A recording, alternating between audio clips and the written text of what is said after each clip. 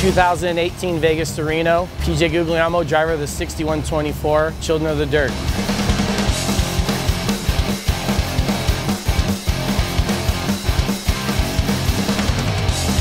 We're super stoked to be racing 6100 class in this race. You know, it's going to be way faster. It's a good race to really stretch the legs in the truck, see what it could do. We're just going to give it our best shot, starting fourth off the line in our class.